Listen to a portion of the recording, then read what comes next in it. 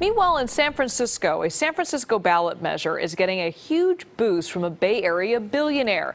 KPIX 5's Phil Mateer with why the Salesforce CEO is taking on a huge role in this election season. It Phil? is. It's a game changer. It's not often that you see a corporation saying tax us more, but that's exactly what Salesforce is doing in order to help raise an extra $600 million to help out with the city's homeless problem. We met up with Mark Benioff today, and he was actually even laughing about it. Let's take a look.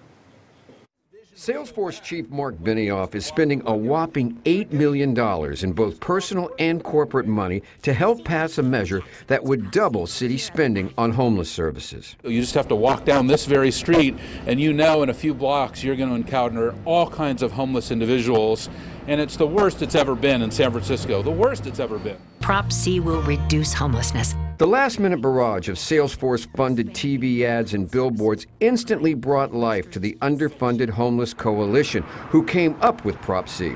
But not everyone agrees, including Mayor London Breed. Just to be clear, Phil, it is important that big companies making a lot of money in San Francisco, that they definitely pay their fair share.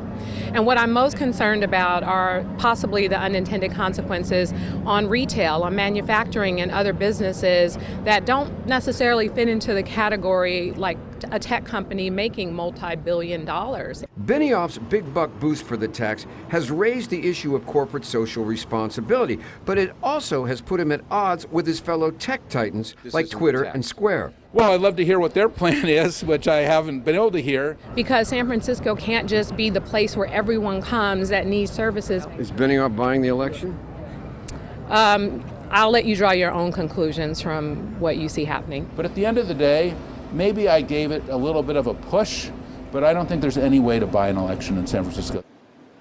Now, one thing Benioff is deadly serious about is the problem of homelessness in San Francisco. Now, the city is already paying and spending some $385 million a year on the problem. This would raise that to $685 billion if you break a million. If you break that down, you're talking about $1.8 million a day if this passes. So it is going to be interesting, and he is providing a real game changer in this.